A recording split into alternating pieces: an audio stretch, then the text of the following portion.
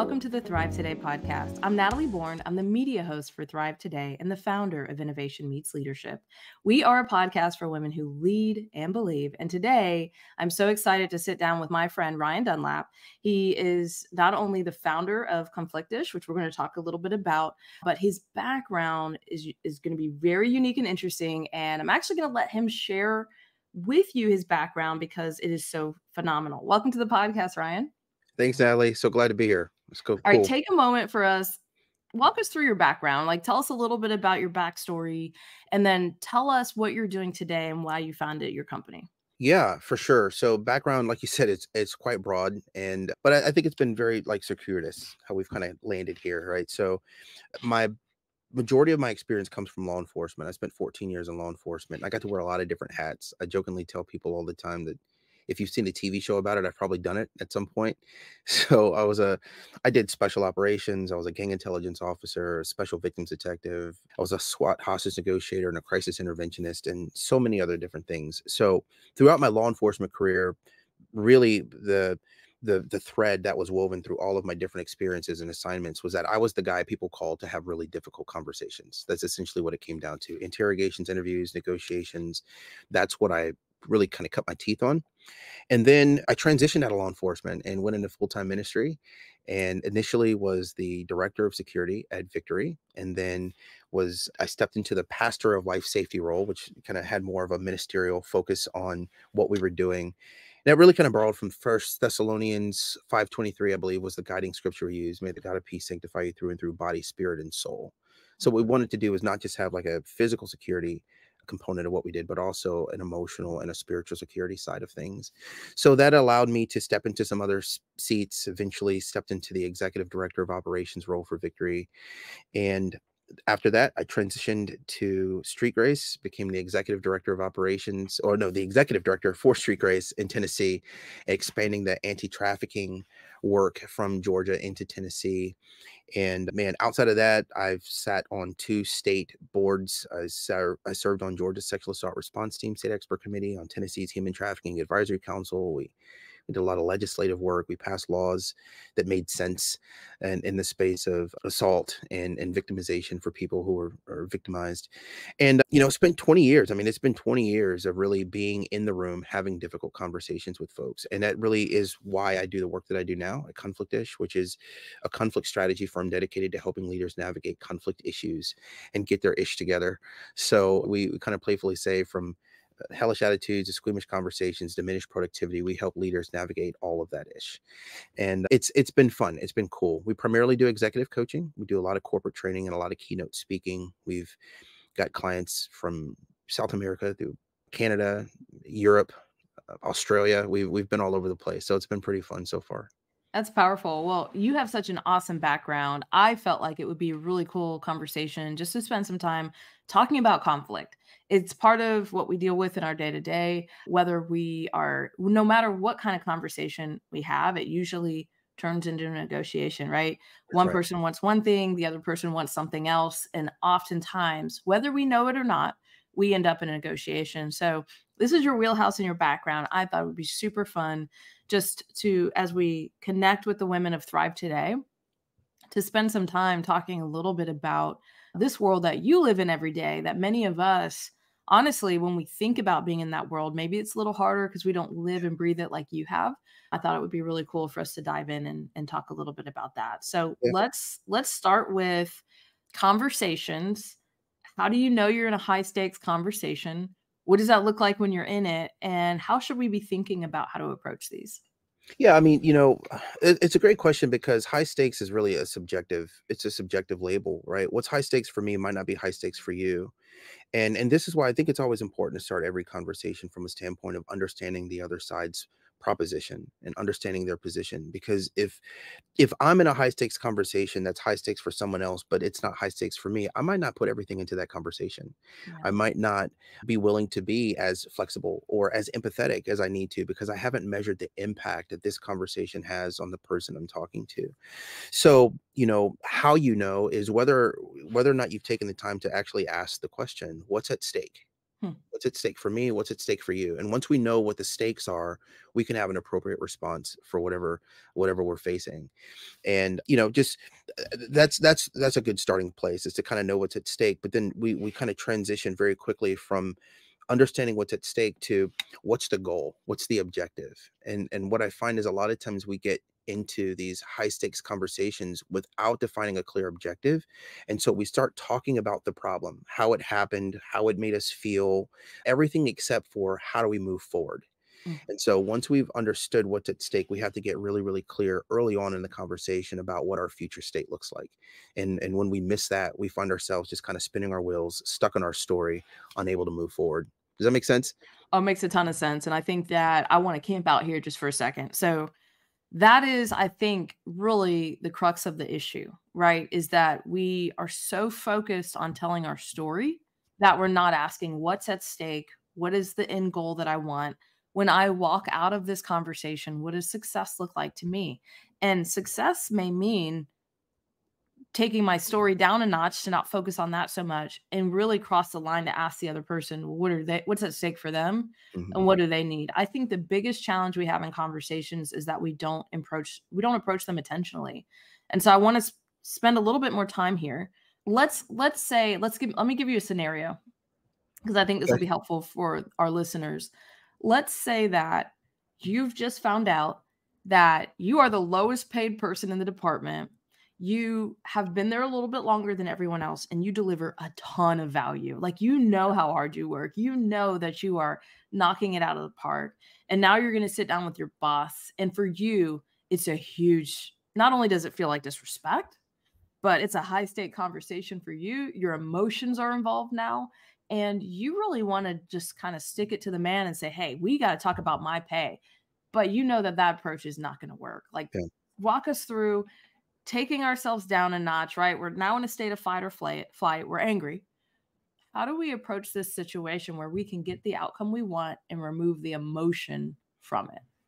Yeah. So really great, right? So when it comes to like these really high tension salary negotiation things, I think what happens is we go into the conversation really focused on the outcome we want without fully understanding the constraints on the other side of the table. And so I always start from this place of really understanding the other person's perspective, right? So I want to challenge my perception by gaining new perspectives. Mm, And so I'm going to ask these questions that are more or less tied to my supervisor's decision making, right? What's the budget for this role? And this might not necessarily be the conversation I'm having with them. This could just be investigatory, things that I'm looking for in the background. What constraints are my supervisor under? What other salary limitations are there across the organization? Is the organization in a position to pay more? Which a lot of times they are. They'll say they're not. But when I take the time to really understand how this leader is making this decision, I'll speak to their process, not to my outcome, right? mm, And so, hey, so my understanding is that this role has a salary range between 120 and $150,000, and I recognize that I'm at the lower end of this pay raise. However, or this pay rate. However, I recognize that you said that I'm one of the top performers in this particular department in this space. Can you help me understand the thought process or the decision making process behind compensation for high mm, performers, right? And again, what it does is it puts you into this process of self-determination mm. where now the leader has to explain things without defending themselves, Yeah. right? And I think that's the problem. A lot of times when we feel offended, when we feel attacked, we will share that emotionally. And what we'll do is we'll start saying things like, you aren't paying me what I'm worth, Right. you are doing this to me. And really what we want to use is something called a three-part assertive message to Mhm. communicate value, right? When you told me that I was one of the best performing team members in the department, but you didn't increase my pay rate proportionately, it caused me to feel like I wasn't as valuable as you said I was. And Mhm. that caused me to pull back a little bit. And I know that's not your intention. So can you help me understand it? Right. So this three-part assertive message is really a framework that says when you, I felt, which caused. And it's a very safe way of not saying you label. Mm. You Yeah. did this to me. You're a bad boss. You're a terrible leader. I'm not saying that. What I'm saying is, hey, when we had that conversation, you said this. it made me feel this way and it caused this response. Help me understand. Yeah. And what we're doing is we're just removing the opportunity for offense as best we can. But we have to understand, anytime you challenge someone with a salary conversation, they're probably going to feel defensive. They're Yeah. probably going to feel a little bit tense. And so we have to be ready for that response, if that makes sense to you.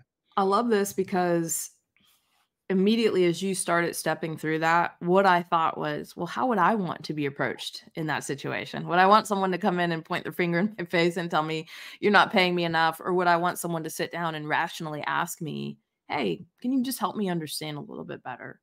Mhm. Here's where I feel I'm at. Is that true? Do you need to give me feedback otherwise? Here's what I'm seeing the ranges are in the market. Maybe I don't say I know what my peers are making. Maybe I say, here's what the ranges are I'm seeing in Right. the market. And then my personal goal is to get here. What can I What's it do going to take? to reach that?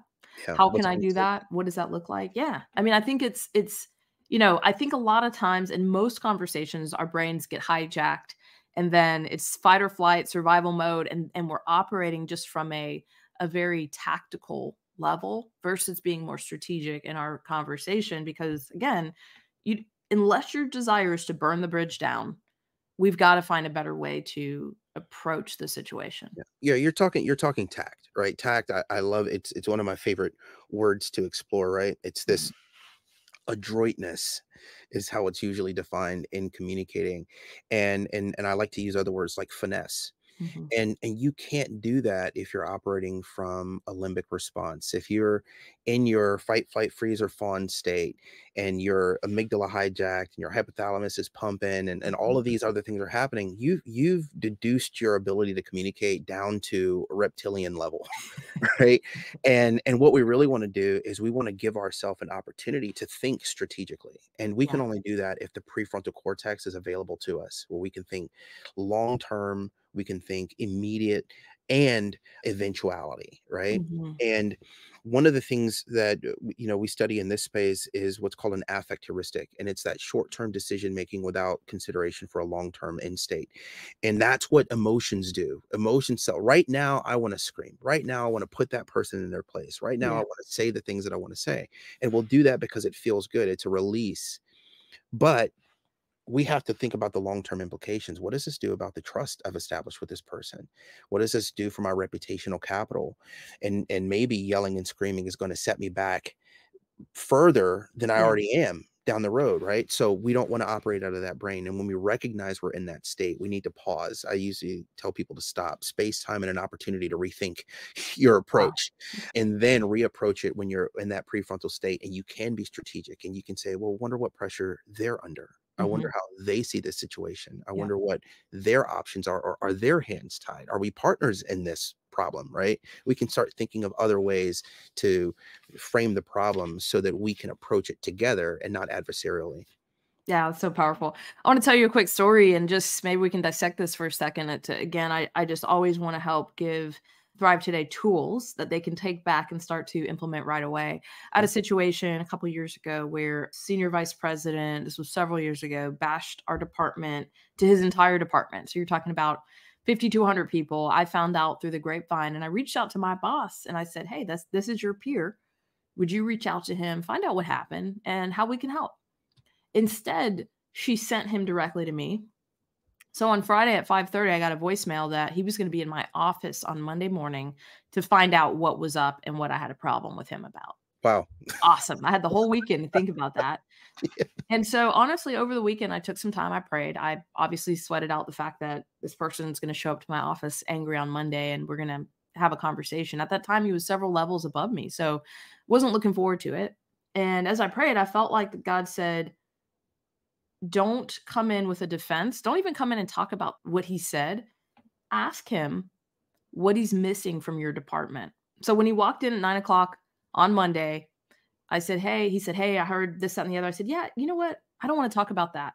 What I want to ask you is let's look at the year ahead. What are 3 or 4 things that we can do to better support your department?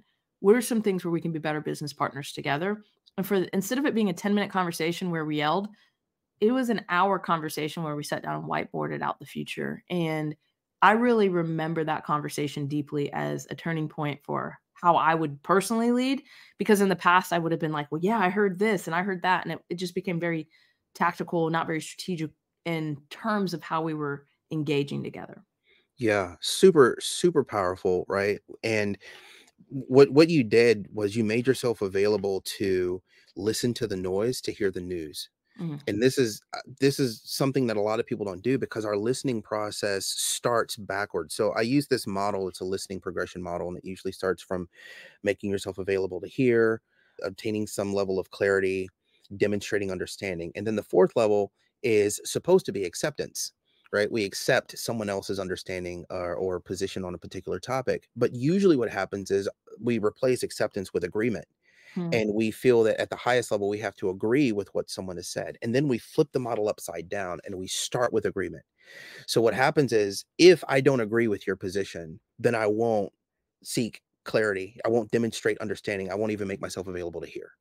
And so the process of listening to someone and asking those questions, those well-timed disruptive questions. Hey, I'm not going to meet you on a battlefield the way you thought I was. Let me ask you a question. How can I be better? How can I help support you? It's like, well, wait a minute. I wasn't expecting that. Mhm. And then you made yourself available to hear. And this is the process of saying, I don't want to be stuck in a story about what went wrong. I want to be future focused about what we can get right moving forward.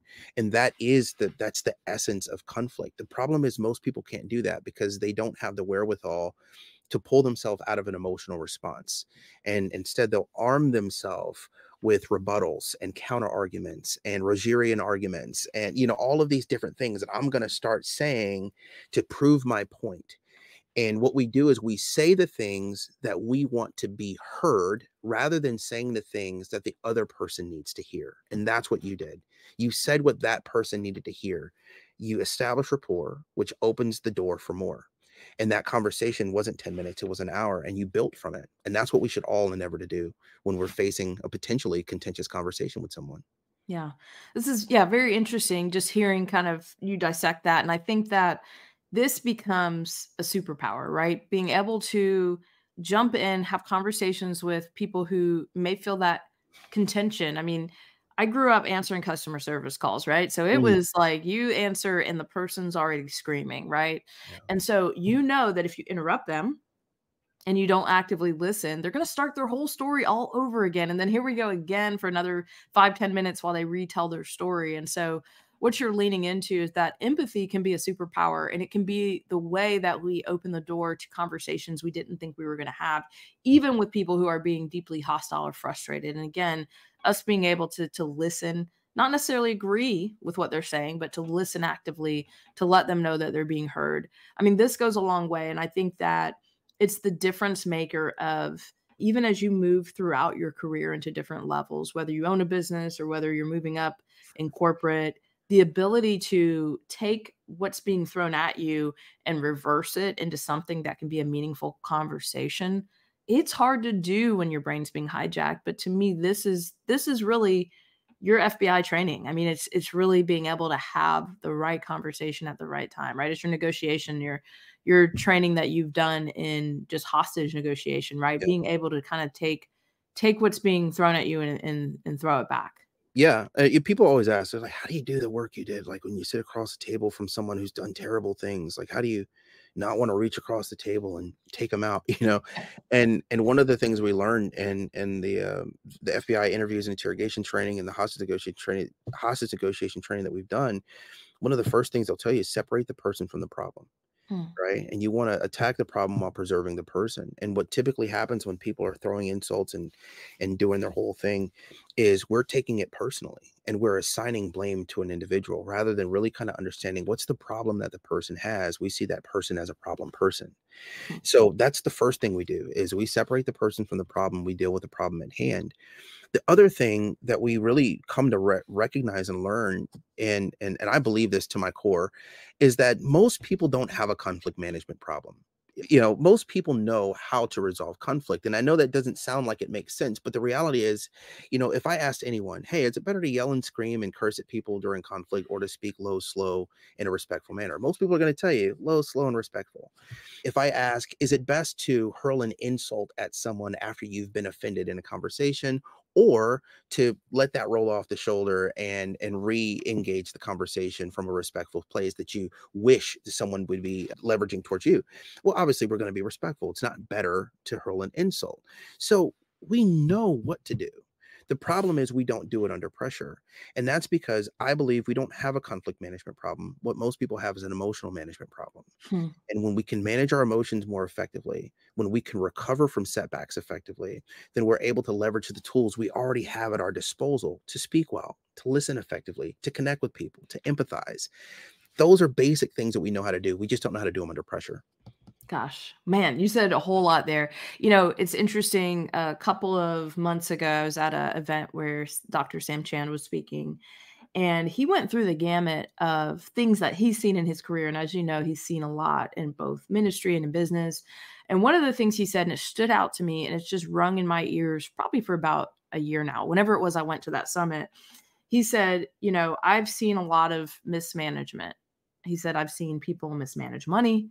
I've seen people, fall out of ministry because of affairs or things like that. He said, but what I've never seen anyone be able to recover from ever is losing their cool in front of other people. And he's like, that is just something that people are not able to recover and come back from. Why do you think that is? So, yeah, it's funny. It's something I studied in grad school, really trying to understand the dynamics of reputation management. And it was difficult because PR companies will tell you a lot of times that we have to manage your reputation. And what I've come to discover, and this is my own theory on this, is that reputation is there are at least two components of reputation, what I call passive and active. Your passive reputation is the story other people tell other people about you. You can't do much about that. It's me walking into a room and being introduced as a former hostage negotiator. It stirs up feelings and emotions in people. Some people love that. Other people don't like that. I can't do much about it. It's passive. It's just my story. It's my legend. But the active reputation is the side of me that you've actually encountered. It's the conversations we've had. It's the work. It's the lived experience you have with me. And at any given time, my active reputation is competing with my passive reputation. The story you're telling yourself about me versus the experience you're having with me.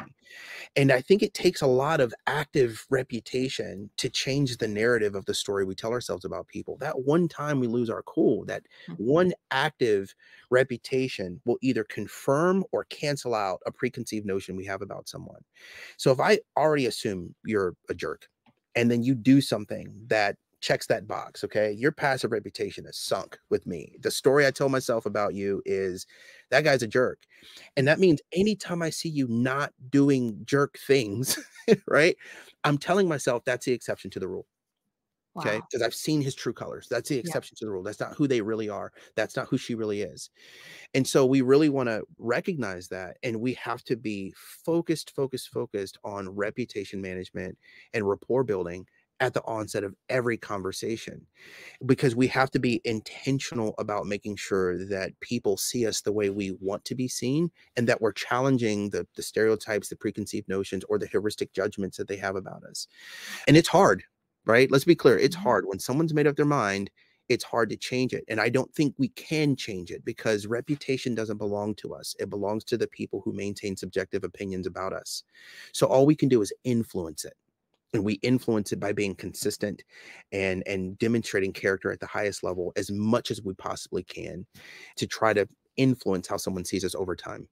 Yeah, this makes me realize even deeper how important it is to manage your emotions Yep. in whatever situation you're in. And I think a lot about the book Leadership and Self-Deception. And it goes into a lot of what you're talking about, is that our brain looks to quickly categorize people.